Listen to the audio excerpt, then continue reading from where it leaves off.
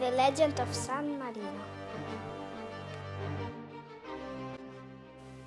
In 257 AD, Roman emperors Diocletiano and Massimiliano decided to rebuild the walls and seaport in the city of Rimini, which was destroyed by Demosthenes, king of the Liburnians. Architects, masons, and workers came from everywhere. Among these, two able stone masons named Marino and Leo, distinguished for their moral virtues, came from the Dalmatian island of Rab. Look, Marino, that is the bridge of Tiberio. We have reached Rimini. Finally! Rebuilding the city won't be a piece of cake. But we can do it with our Lord's help. After some time, work is progressing, but we need stone. They asked me to go on to Mount Titano to mine for stones. Are you coming with me? Of course!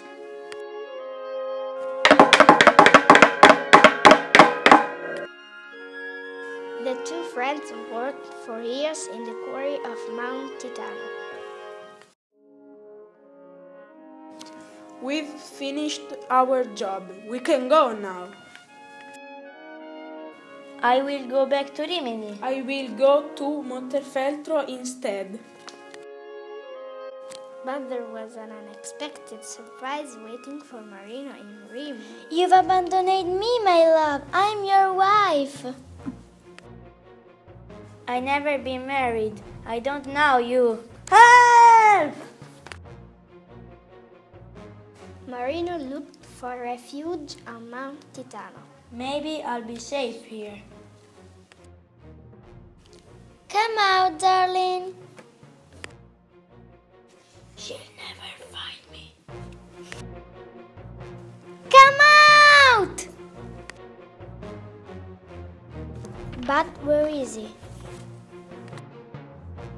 The landlady waited for a long time, but there was no trace of Marino. I'm tired of waiting. I'm leaving. What luck! Marino decided to stay on Mount Titano. I will build a church here. For many years, My life is dedicated to the Lord. Our Father. but young Verissimo, son of Felicissima, owner of Mount Titano, bothered the holy man. Get out of my land! I'm not doing anything wrong, though. If you don't go away, I'll show you. I swear! Suddenly, as if hit by lightning, the bird fell paralyzed onto the ground. Ugh! What's happening, young boy?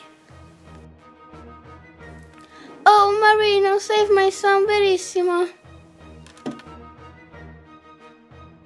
Noblewoman Felicissima, I don't know how to help you. I can only pray for your son. Help him, for pity's sake. Marino prayed intensively. Our Father. 4 days, until Verissimo was miraculously healed. Thanks goodness, you can move. Yes, ma'am. Thanks, Marino. I'll be grateful to you for all my life. Come to my palace. Let's go home. I've got something for you, Marino. Since you healed my son, I name you the rightful owner of Mount Titano. Thanks, noblewoman Felicissima. Marino kept on living on Mount Titano, building a small community of people around him. According to tradition, at the time of his death, in 301 AD, Anno Domini, he spoke these words: Relinquo vos liberos ab utroque homine. I leave you free from both men, emperor and pope.